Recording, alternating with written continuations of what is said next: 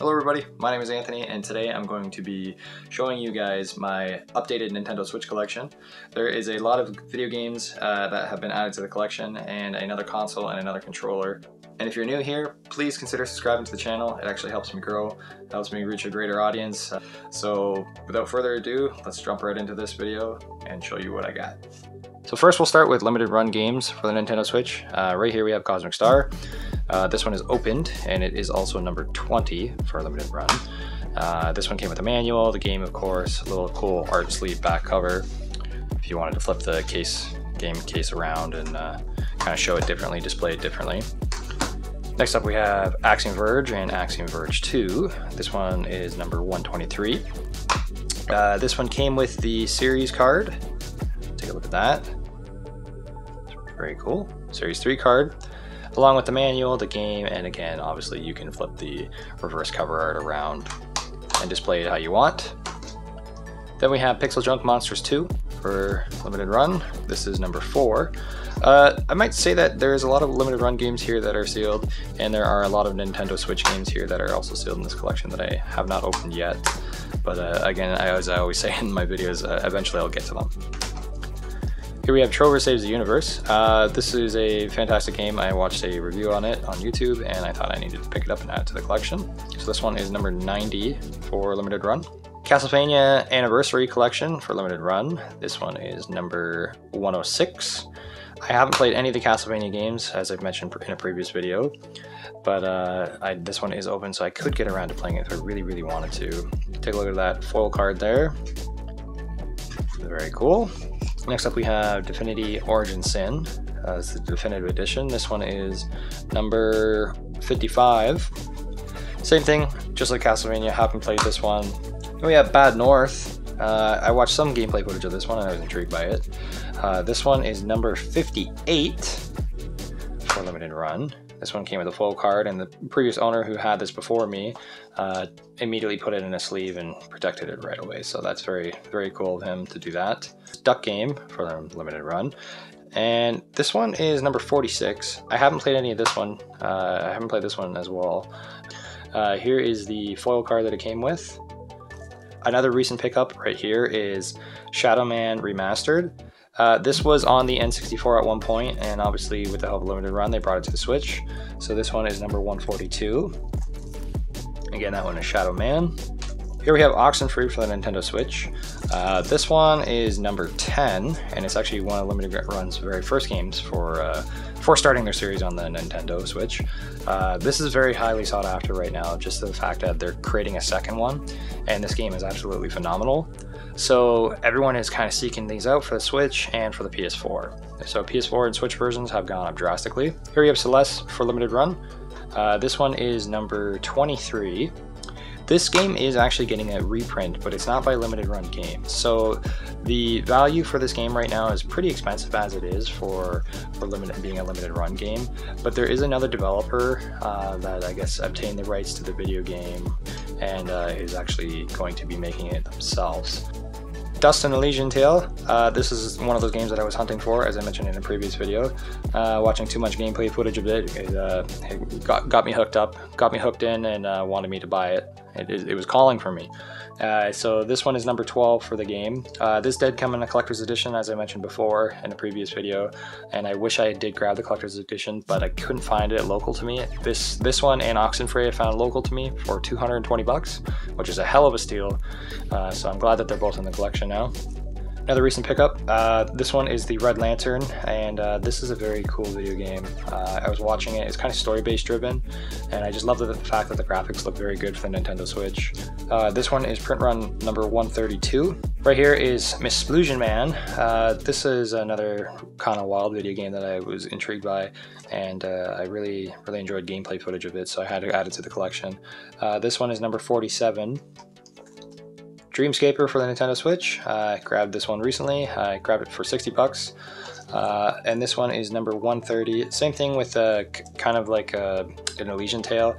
Kind of top down, kind of 2D, 3D. Very cool, unique video game. Last up for a limited run, this is the West of Loathing. This is the collector's edition. This was, I was actually just looking for just the basic edition of this game, but I saw someone had it like on the marketplace for, I think it was $140 I picked it up for, and I was like, okay, well, I'll just grab this then, because then you kind of get everything with it. But I haven't opened it yet, but there are unboxing videos of it, and if I remember correctly, I think you get a bandana inside this, some playing cards, the game, and a couple other knickknacks. A lot of people don't really collect controllers, but I actually collect controllers. Same thing with my girlfriend. We collected so many controllers for the Wii U, so we're kind of carrying the tradition on to the Nintendo Switch. We're kind of pumping the brakes on it a little bit, but anyways, this is the first controller that we have right here. This is a regular white Nintendo Switch Power A controller, sorry. It is wired, and almost all of these are sealed except for this one, and there is another one that's open, but it's at my girlfriend's house. So I'll show you what they look like, essentially. Here it is right here. So this is what the controller looks like. They got very big joysticks, very, very big for your hands. Very nice triggers and right and left bumpers, and every single button feels pretty good for what it is when you click it. It gives nice feedback. Again, that's just this is just a basic white one, right? So all the other controllers in this collection are kind of like a very cool generic theme. So Bulbasaur is obviously green, and you know he's got his cover art on the controller, and I thought this was pretty unique, and that's the reason why we picked it up for the collection. And then obviously we have Yoshi right here, Super Mario Yoshi.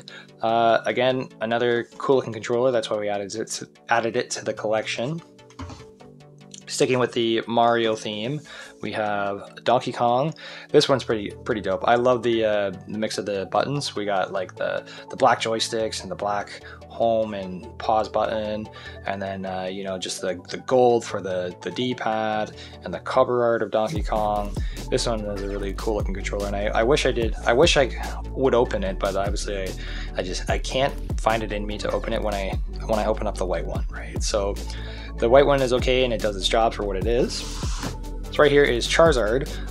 This one is enhanced wired controller, and all the other controllers are just regular wired controllers. So with the enhanced version, you get a input headset jack, and a mappable buttons for the controller as well.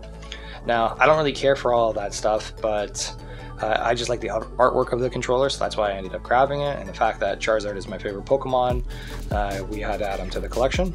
It is also nice. I should mention that it is Power A, and they're both the same company, obviously. But for the enhanced version of the controller, the thumbsticks look to be different over the traditional wired thumbsticks. And then here we have a Pokemon Pikachu controller, sticking with the Pokemon theme. This is a very nice, cool looking yellow controller. And here we have a Charmander controller. This one is also sticking with the Pokemon theme as well. I wish there was a Charmeleon controller. There could be, I could be wrong, but I don't think there is. That'd be very cool. I could have that to the collection as well. Now, there is another controller that's also missing from the collection. It is a Bowser controller that right now is at the girlfriend's house. Right here is Super Mario 3D All-Stars. This has kind of become a sought-after game as well, just because you get the original Mario 64, Mario Sunshine, and Super Mario Galaxy all on one cartridge. Here we have Yomori Lost in the Dark. This is a video game that's kind of been getting a lot of attention recently, being that it's kind of like a horror game, top-down horror game. And the previous owner of this one kept the art book sealed, which is very nice of him, because that means it's going to stay sealed for me. And you can obviously flip the cover art on this one if you really want to, and kind of display it the other way around. I tend to do that with some of the video games, so I'll get around to doing that right after this video. Here we have The Legend of Zelda Breath of the Wild. This one I kept sealed just because I had it open on the Wii U, and obviously Tears of the Kingdom is coming out very shortly from now, and I'm going to do an unboxing of the collector's edition for you guys, just because I have that one coming along with the Switch controller. I have the console here, and I have the Switch case coming as well. Octopath Traveler, I picked mine up recently for 50 bucks. As I mentioned in a previous short video that I posted, this is a game that is getting a lot of attention, and probably due to the fact that Square Enix doesn't really produce these these games that often, and there's kind of like a low print run for them. So this one is in the collection. Next one up is Super Mario Odyssey, and this is Nintendo Switch's one of their best-selling video games. So obviously I had to add it to the collection. With that Super Mario Odyssey, there's also a Traveler's Guide bonus box like this, and I picked this up very recently. I didn't really know that it existed until, again, very recently. But this is more of like a limited edition, I guess you could say, for the game itself. And all it did was really come with a guidebook, kind of how, like, not necessarily a walkthrough for the game, but more along the lines of like, oh, you can pick this up, these are what the buttons do, here's how you jump, and kind of showing some of the artwork of the game as well. So this is a very cool collector's piece, and I think that this will kind of be highly sought after later on in the future. Xenoblade Chronicles 2 for the Nintendo Switch. I haven't played too much of this one. I played one of the very first missions and kind of run around. That's all I really did with this one. However, the game is absolutely beautiful and stunning for graphics wise. Let's Go Pikachu for Nintendo Switch. This is obviously a very highly sought after Pokemon game, and I've been playing it. Obviously this is a kind of like a remastered version of what was originally on the Game Boy Advance, our Game Boy at the time. So I've been playing this one, I'm enjoying it. I mentioned in a previous video that I used to have a Brilliant Diamond that also came with the Let's Go Pikachu when I bought a Pokemon console, which I'll show you guys in a second. But I ended up selling Pokemon Brilliant Diamond for Pokemon Arceus. Legend of Zelda Link's Awakening, this one is sealed. As I mentioned earlier, there's a lot of Switch games that are going to be sealed in this collection. But I've played this one on multiple consoles, and obviously when it originally came out on the Game Boy. It Takes Two for Nintendo Switch. This is a very fun couch co-op game that you should play with someone. This one is sealed, however I do have this on the Xbox One, and it is open on the Xbox One. I've been playing it on the Xbox One. This is a very fun game. I don't really need to say much about it other than every time I pick it up I say you're gonna have a blast playing it with whoever you play it with. You hear the goose? That means I'm in Canada, because the goose are very, very loud over here. Here we have Luigi's Mansion 3. This one is also a very fun video game. It's one of Nintendo Switch's best selling games, period, to date, obviously. I played a little bit of this one. I didn't really grow up playing the Luigi's Mansion series on any of the consoles. This is actually the very first one that I did grab, and I played a little bit of it. Mario Party Superstars, this one is sealed. The only reason why it's sealed is because I don't really have people that come over and play these video games with me. That sounds very depressing now that I think about it. So, what the fuck? What I meant to say was...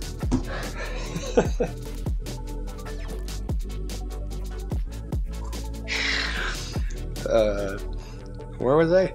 Sorry. What I meant to say right there was I have this sealed, and I have this sealed for the reason of the fact that the people, my friends that I go over to, my coworkers, they have this open, and I thought, you know, if I really enjoyed the game while playing it there, so I wanted to grab a copy of it myself, obviously. WarioWare, Get It Together.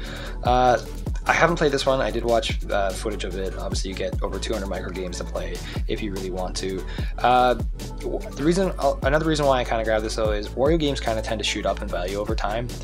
Last up for this pile of video games, we have Mario Rabbids Sparks of Hope. I got a very good deal on this one, and that's the reason why it's in the collection. So right here we have both of the Pokemon Switch Lites. These are very special editions. They didn't make too many of these, and these are kind of becoming sought after. So right here is the Zacian and Zamazenta edition. It is open, so I can show you what it looks like. Mine right now has a plastic case on it, just kind of protecting it. So this is obviously the console itself. We got blue and red, kind of going for the theme right here. And on the back, you can see the Pokemon are kind of etched onto the console itself. But again, I have a case in the way right now, so it kind of takes away from the artwork a little bit, but it's obviously protecting the console, which is what I want. So that is the Zamazenta edition. And then right here we have the Dialga and Palkia edition. This one is sealed, and I'm going to keep it sealed just because I kind of have that one Switch Lite right there open, and I don't really need to open this one. However, of the two, as far as which one might be my favorite, I'd have to say probably the Zamazenta one is, just because of the colors with the blue and like the pink / red. But for the Dialga and Palkia edition, it's black and sleek, so it's a very sexy, unique combination, and I think it's is I think these two consoles will obviously go up in value over time. They will become highly sought after. We've seen it with the 3DS Pokemon consoles, and I don't see why this wouldn't have the exact same effect. Okay, back to more Switch games. We have the Cult of the Lamb. This is the deluxe edition. I did a recent video of an unboxing of this one, and I did also a little bit of gameplay footage of that one. So super excited to have this one in the collection. And then here we have Overcooked. This is the special edition, and I've mentioned this a couple times in previous videos, saying that this is such a fun co-op game to play with someone. And all it is basically making food, but you got to make food in the correct, you got to make food in a timely manner, otherwise you won't be able to progress the level and move on to other maps. And this game is going to be one of those games where you yell at the other person and say, why didn't you grab that, why didn't you grab this? And obviously I had to follow up with getting Overcooked, the first one, with grabbing Overcooked 2, just because I've almost beaten Overcooked 1 with my girlfriend, and we're definitely going to play Overcooked 2 once we're done with Overcooked 1. Another couch co-op game is Unravel 2. I played a little bit of this one with the girlfriend as well. This is a pretty fun video game. It has to do with two characters, which are basically yarn, and you kind of use each other to move around the map, and you can swing off of each other, you can climb up one another and kind of move on to the next obstacle. It's a very fun video game. Nothing too fancy on the inside of this one as far as the artwork goes, just a very basic cover, but that's Unravel 2. Metroid Prime Remastered. I mentioned in a previous video saying that I sold my GameCube version of this just because of the fact that I never really cared for it on GameCube. I don't really like GameCube controller. I didn't really like how the GameCube game controls were. So I'm glad that they remastered this and brought it to the Switch. That way I can use both joysticks, kind of look around. So this is going to be definitely one of those games that I'm going to sit down and have to play eventually. This right here is Dark. This is the complete edition. So this comes with one Dark Tower and the Crypt. This was also helped with produced by Limited Run Games, but it is not a limited run number. So I will get around to playing this one as well. Ori and the Blind Forest. This is the definitive edition. This originally started out on Microsoft. This was originally a Microsoft game, just in case you guys didn't know that. So this was kind of teamed up with Microsoft and Nintendo. They kind of been teaming up a lot recently. As you can see right there, it says Xbox Game Studios.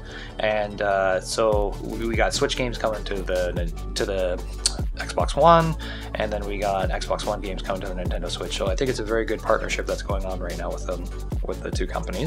Hollow Knight is another one of those Metroidvania type video games that are highly sought after, and it's similar to Celeste, where it's a very platformer, obviously, right? And I have no doubt in my mind that this will probably become a very collectible game later on in the future. And once again, we have one of those slipcover arts where if you want to flip it around, you can choose to do so if you want to display the game like that. Here's a funny one. I did post a recent video of this one. It was a recent YouTube short saying that I picked this up for 15 bucks at a liquidation place, and I did pick this up for 15 bucks. This is not a joke. As you can see, the case is absolutely destroyed. It's mangled. But for 15 bucks, let's see if I can get it open. I put the tape back on that was on the case. For 15 bucks, I couldn't pass up on it because I know that this game loose is like 40 or 45 bucks. So I gave it a shot, I picked it up, and it works. So now it's in the collection, and I think I'm just going to leave the case like this just because it kind of adds story to why the case is absolutely destroyed. So that was very cool to pick up Bayonetta 3 for that. Here's something that's very cool. This is House of the Dead remake.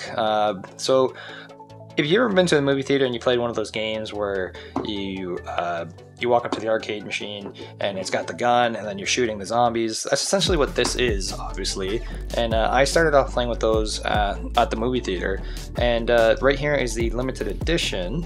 So with this, you get some very cool, unique items in here. So there's the slip cover right there. You also get the holographic slipcase design cover. You get some stickers, kind of who the enemies are, and then some like popsicle kind of stand-up figurines. Obviously, the monsters in the game, right? I'm not gonna pull it out though, but there's the tab right there to pull it out, and then you can kind of get them to stand up, put them in your room somewhere, wherever you want. And then obviously we have the game, the House of the Dead remake, right here. So I am going to get around to playing this one, just because again I was a big fan of these when I was a kid. Nothing too fancy on the inside, unfortunately, but they give you all these extra goodies in the definitive edition, so I'm happy with that. Here you have The Legend of Heroes, Trials of Cold Steel 4. This has become a highly sought after video game, and yes, you're seeing that correctly. I did pick this up for 35 bucks, and it was very recently. The game market value right now for this is pretty crazy. I think it's $135 brand new, if I remember correctly. Another recent pickup is Void Bastards.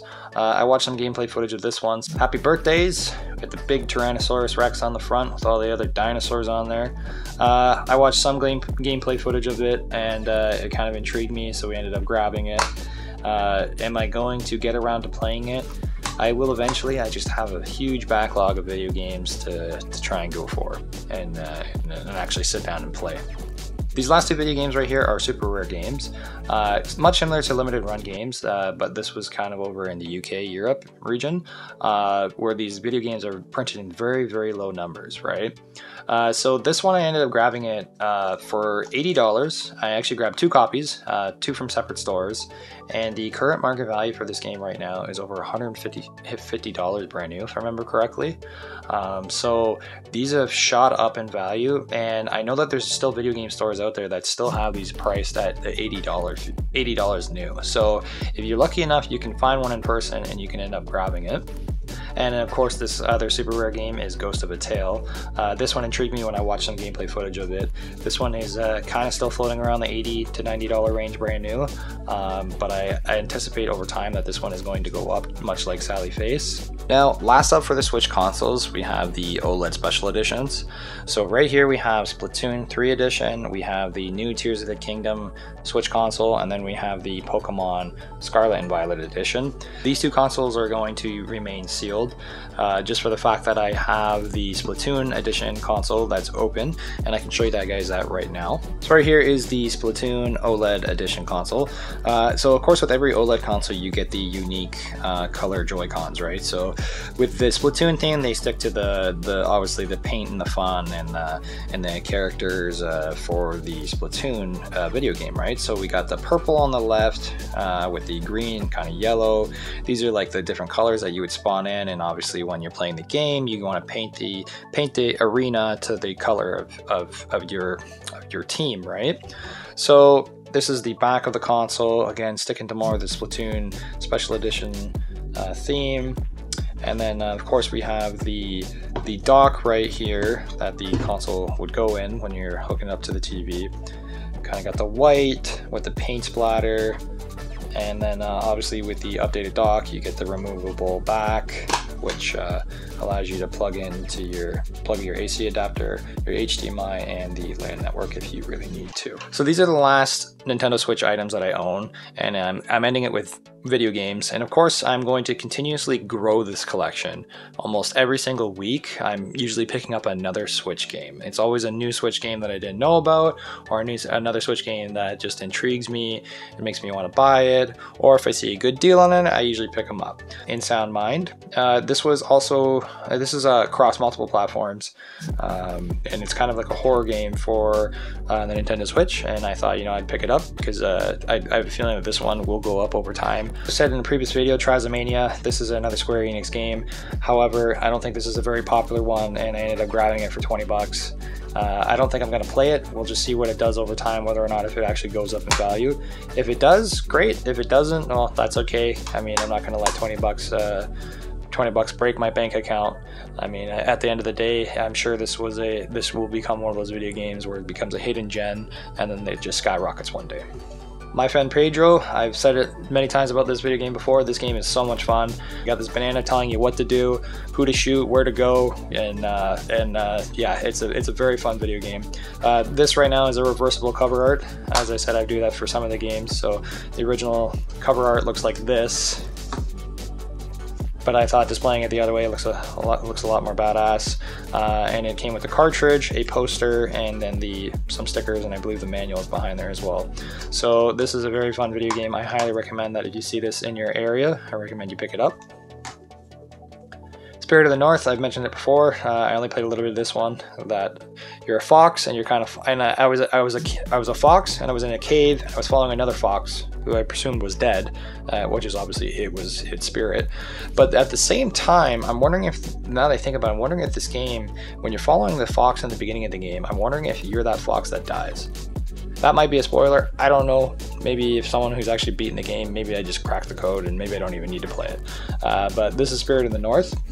As I mentioned before, I traded Pokemon Brilliant Diamond for Pokemon Arceus just because of the fact that I find this game very, very cool. The fact that the Pokemon actually attack the character and at the same time attack your own Pokemon. So it's a very kind of unique spin-off from the main series of Pokemon games. So I'm glad that this one's in the collection. Sea of Solitude, the director's cut. This was another game that sparked my interest in wanting to buy it, just because of the fact that it's very unique, right? And apparently I've after watching reviews on it, reading the comments, and down in the comment section, everyone said that the game kind of made them feel a different way. So I ended up grabbing this one, and eventually I'm going to get around to playing this one. Foreclosed. This was another video game where I was like, okay, you know what, these graphics look pretty dope when I was watching gameplay footage, so I ended up grabbing it. And I will get around to playing this one as well.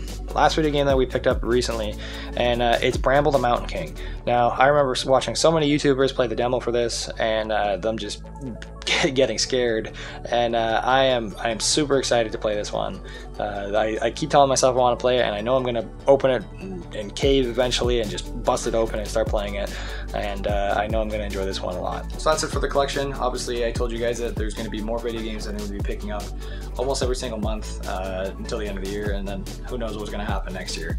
But I'm going to continue to collect for the Nintendo Switch, and hopefully we'll get over 100 games probably before the end of the year, I would think so. And then I'll obviously update you guys on my journey along the way. So I hope you guys enjoyed the video. If you did, please consider liking and subscribing. Obviously it helps me grow, and as I said before, it allows me to reach a larger audience. So thank you so much.